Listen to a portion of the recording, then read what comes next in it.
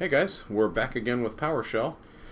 This is a good one too, because I got this assignment just this morning and I was able to turn it around very quickly. This is the kind of thing that we like to do with PowerShell, right? So one of the NT guys was poking around and noticed that he found a box where SQL was installed on C, and our company policy is D. You know, we don't want to have anything installed on the C drive. That should only be for the OS.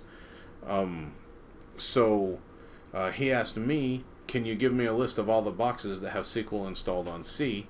And I thought about it for a second and I said, well, yes I can. It was actually pretty easy. Again, all we've got to do is get the information first, and then we can easily alter it to do it on all the boxes. So let's go ahead and get that first, right? Notice how here I am at the server level, not at the instance level. So if I were at the instance level, which is where it comes up with when you start up, just do a cd ... to get up to the server level here, and you'll be fine. Now let's go ahead and say a equals directory, and I'm not entirely sure what I'm looking for, but let's do a GM on that. Oh, and I found it right away, root directory. I bet that's it. And you notice again here how it just says get, right? So that means that you can't alter it. If it had get and set, if it had set and get, then you could do both of them. But as it turns out here, like user data here, it has a get and a set, right? So does tape load wait time. So these are things that you can change, but anything that just says get, you can't alter from here. And it makes sense. If that's the SQL install directory, you can't really alter that, right? I mean, you got big problems. So let's say a dot root directory. There we go. C program files, Microsoft SQL Server, blah blah blah, MS SQL, and there you go. It's really that easy just to get the root directory. Now, if we want to turn that into an actual collection for a bunch of for all of our boxes, let's go ahead and take a look at that real quick. So, okay, let's go take a look at this. Let me see something here real quick. Okay, so we're back in PowerShell Studio. And same thing this time. I am going to do multiple servers, and again, you can fill A any way you want. I'm going to use a list here.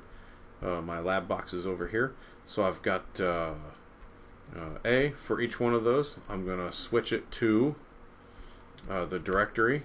I'm going to switch it to this directory right here, which is the server level, right? Because I'm stopping right here at server. Actually, what I need to do is say server equals, there we go, let's start there, and then A equals directory again, just like we did on the other page, right? Let's see if we can go up some. There we go. So A equals directory. So we started here, then we went A equals directory, and then we ended up on A dot root directory, A dot root directory, and that should get us what we want. Actually, I got this server wrong real quick. Hold on. There we go. There we go. Okay, now let's try it. Let's see. Let's go over here, and let's run this guy right here. Okay.